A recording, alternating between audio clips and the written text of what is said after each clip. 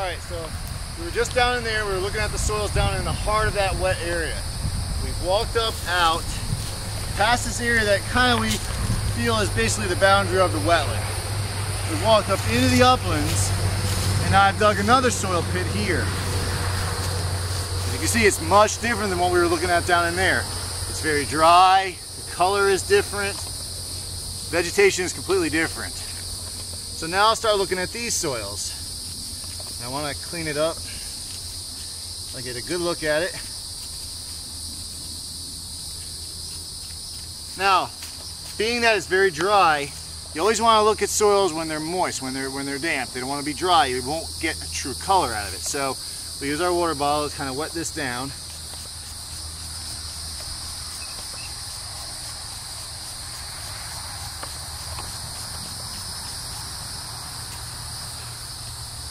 Now, when we're looking at hydric soils, generally we're looking at the top 6 inches. Generally, there's going to be times when we're going to be looking at for indicators that are lower in the soil profile. So for us, in this case, being in again, we'll look at the soil, we'll feel the soil to figure out if we have a sand or a loamy soil. So I rub it. I don't create, when you have a loamy clay soil, when you rub like this, it'll actually fold out a ribbon, kind of like a wrapping tape ribbon, because the clay is really bound tight to each other. It sticks to each other, and it doesn't fall apart like sand does. You see, this is just falling apart on me. It's very gritty. I don't feel any organics in this soil, so I'm pretty sure we have a sandy soil type. So I'm going to be generally looking in the top 6 inches of the soil. So that's about here. So I'm really interested in looking at what's going on in this top portion of the soil profile. Maybe you want to have a nice clean face and you want to have it moist. Now we'll basically start going down our checklist of hydric soil indicators based on this manual.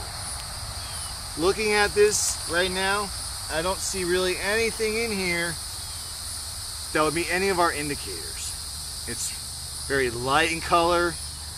There's no organics. I'm looking for a lot of things in here, and on another day we'll go through the entire indicator list, but for right now, nothing is jumping out at me. You completely see the difference between the two soil types. I don't have that strong organics. I don't have any indication that the water table is coming up to the surface or over and moving up and down, doing its thing. Is what the hydrology, as the groundwater table moves up and down in a soil type, it leaves you with clues to where those hydric soils are, or where the groundwater table is. It could be way lower. In fact, I don't see any indicators down pretty low here. We may need to dig down deeper to see where that hot water table is. But I'm not going to go through all of the hydric soil indicators today. There are maybe some small bits of organics in there. I'm not really seeing too much.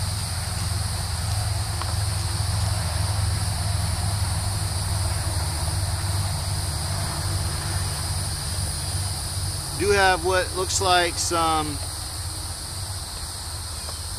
balls of maybe organics. They're called accretions, but when I rub these, they're very gritty. There's not enough organics in this soil to constitute this to be a hydric soil. So now we'll go ahead and we'll put this back in the ground as if we hadn't been here. And now, as I would be to continue to delineate the hydric soils of this area, I will dig soil pits in so many foot increments across this boundary until I find where the soil types, the hydric soils, fall out, and I stick with only upland soils in the top. And I will do that here so I can place a boundary marker and say, this is the edge of the hydric soils. And then I'm going to move down perpendicular to this point and do another transect and dig soil pits back and forth across this particular boundary that I pretty much have a feel for visually based on the vegetation as to where those hydric soils might be. So we can walk back down here and let's dig maybe a couple more pits a little closer to the boundary. let me get the tools. All right, so here we're back. We've moved a little bit further down the area we're delineating, and pretty confident now about the soils down in here. They're very hot, very organic, very wet indicators. It's where this veg line changes that I'm really now paying close attention. And at first glances, I thought the limits of the hydric soils would be right here on this veg line. But I've dug 4 pits now in a sequence up this slope here, which is very gradual, and it's very surprising. The first pit I found, I still had hydric soils.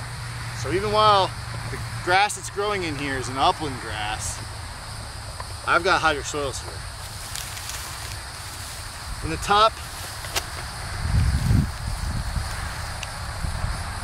in the top 4 inches, we have really strong muck. There's next to no sand in there at all.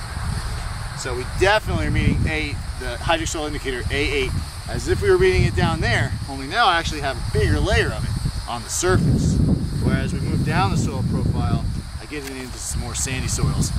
Out there must be some disturbance because we had like a strong muck layer, some sand, and then another layer of muck on top of that. So I'm not certain if this wasn't partially filled at one time or something's going on with the soils. But here we have a strong muck layer in the top, getting into a sandy soil. It has definitely some streaking from organics being pulled down as the hydrology, the work tail moves up and down. I moved a little further up the line, dug another plug. And again, here, I'm still getting a muck soil. It's starting to be a little bit more sand in it now. It's a little bit gritty, but I definitely have at least 2 inches of some pretty good muck. Another A8 category here.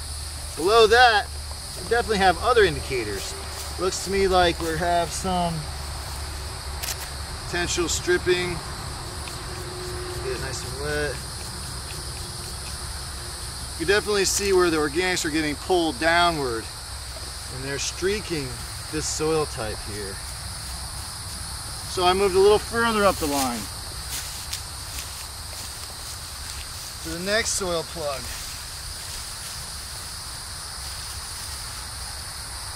Here, clean this up. We're starting to lose that muck now.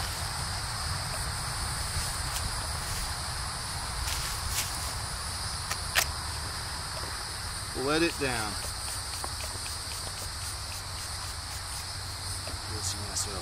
Okay, I don't have the muck anymore. It's pretty much all sand. So that might not mean that I don't have any more hydric soil, so I gotta look real close at this for other indicators. Now, it's a little bit darker here, so we might be looking at another indicator called dark surface. However, when you get this nice and wet,